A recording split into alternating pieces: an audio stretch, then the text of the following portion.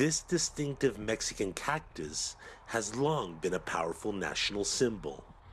Known as nopales, the cactus plant is prominently featured in the nation's flag.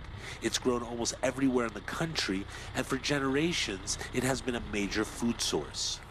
Now, get ready for nopales, the power source. For the last 5 years, Juan Manuel Castañeda has operated one of the few factories in the world that uses this plant to harness renewable energy. It's cheaper to produce, you don't have to extract it from the ground, it's a green energy that doesn't contaminate, and you don't have to import it, we generate it here. Experts say 70 hectares of nopales can produce as much as 1 megawatt hour of energy, enough to provide electricity to some 12,000 homes. Castañeda says large-scale production would be cheaper than conventional gas, and because it is grown throughout the country, it could one day make Mexico a leader in producing biomass.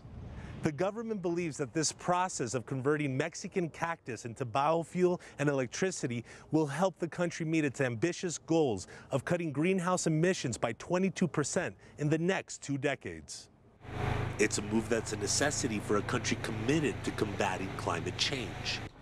Mexico is very vulnerable considering its vast deserts and tropical coasts.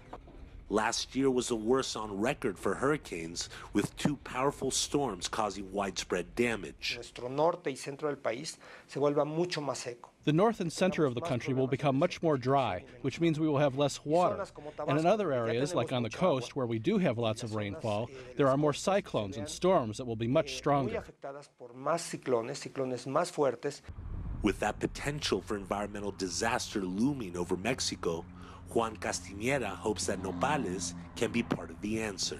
Still, there's anticipated pushback from Mexico's large and powerful oil industry, as well as daunting government bureaucracy that may make developing this technology a challenge. Castañeda can only hope his government will follow through on its environmental promises and help pave the way for his Mexican nopales to be not just a national symbol, but also a meaningful part of Mexico's energy future.